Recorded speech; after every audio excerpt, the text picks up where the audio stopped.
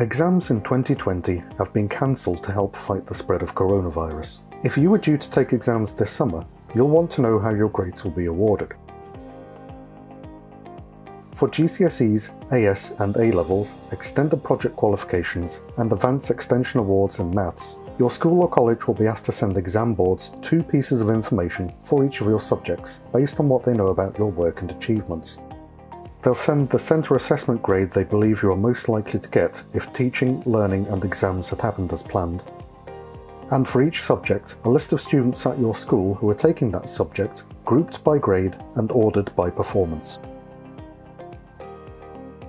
Your school or college will consider a range of things, like your classwork and homework, your results in assignments and any mock exams, any non-exam assessment or coursework you might have done, and your general progress during your course. Your school or college isn't required to set you any additional mock exams or homework for your centre assessment grade, and you won't be disadvantaged if you weren't set or you were unable to complete any work given out after schools were closed.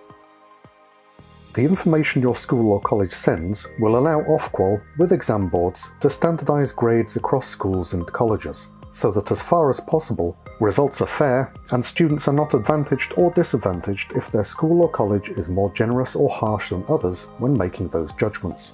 This means the final grade you get could be different from the one your school or college sends to the exam board.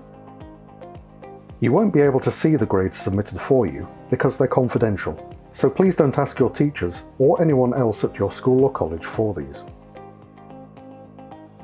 If you're a private candidate, the school or college you are entering with should submit a grade for you and include you in their rank order, if the head teacher or principal is confident that they and their staff have seen sufficient evidence of your achievement to make an objective judgment.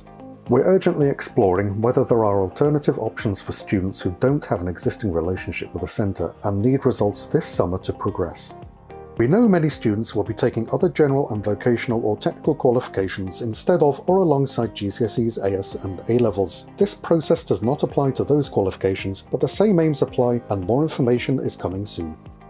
Please be reassured that the grades you get this summer will look exactly the same as in previous years, and they will have equal status with universities, colleges and employers to help you move forward in your life as planned.